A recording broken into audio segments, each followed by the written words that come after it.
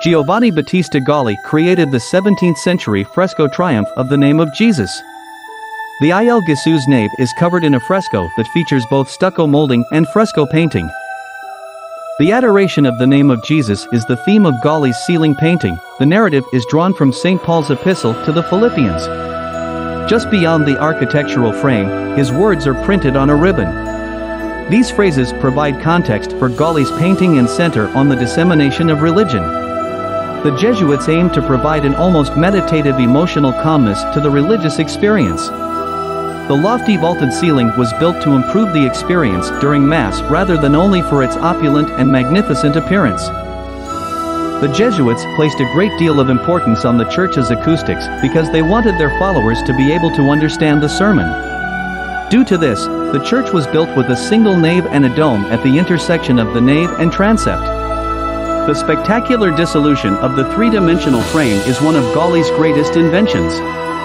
As if they were floating directly over the viewers' heads, this gives the feeling that the heavenly figures above had a real presence in the cathedral.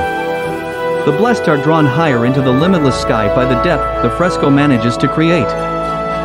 With the addition of a strong stucco frame, Gaulli emphasizes the optical separation of the internal and outside spaces of the vault. When looking at the fresco, it is nearly impossible to tell the difference between it and the stucco molding. This heightens the scene's illusion and makes it seem more likely that there are spirits moving up and down in front of the viewer. The fresco contains intricate intricacies. In order to create the misleading impression that the saves were actually floating above the spectators, Gaulli painted them in a highly foreshortened manner, taking into account the perspective viewers would have when looking up at the ceiling. This pulls the spectator in and enables them to follow the eyes of the soaring angels skyward.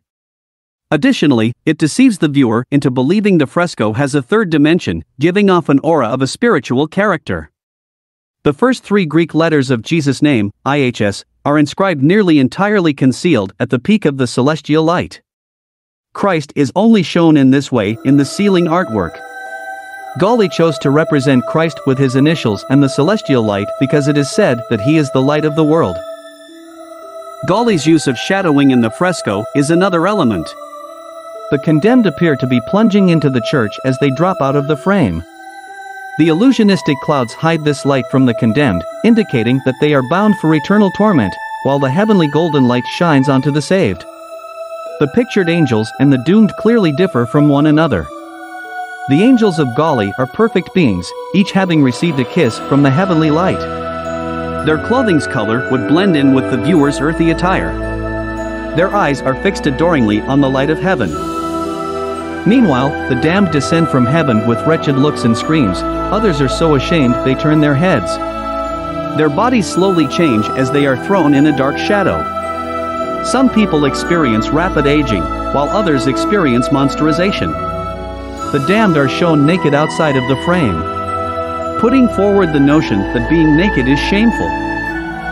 The fresco by Gaulli is divided into three sections. The tableau includes the heavenly light with Christ's initials at its center, an arc of clouds dividing the damned from the saved, and figures of the damned fleeing from the area. The blessed that are perched on the clouds hang just barely from the frame, giving the impression that they haven't yet flown above the church. The viewers are given optimism by the fact that they all still bear some resemblance to human form. The damned contrast that sharply with their deformed human form. Some images of the damned have wings, claws, and horns. Others are in the midst of evolving into hound-like beings. Some of them are hiding their faces from the strong celestial light with anguished faces. The triumph of the name of Jesus has been modified by Gaulli to reach both upward into the mystic skies and below to the audience. One of his best works was influenced and inspired by his friend Bernini. After the completion of this work, illusionistic ceiling paintings started to take new turns. The richness of Gaulli's fresco makes it a piece deserving of the high Baroque label.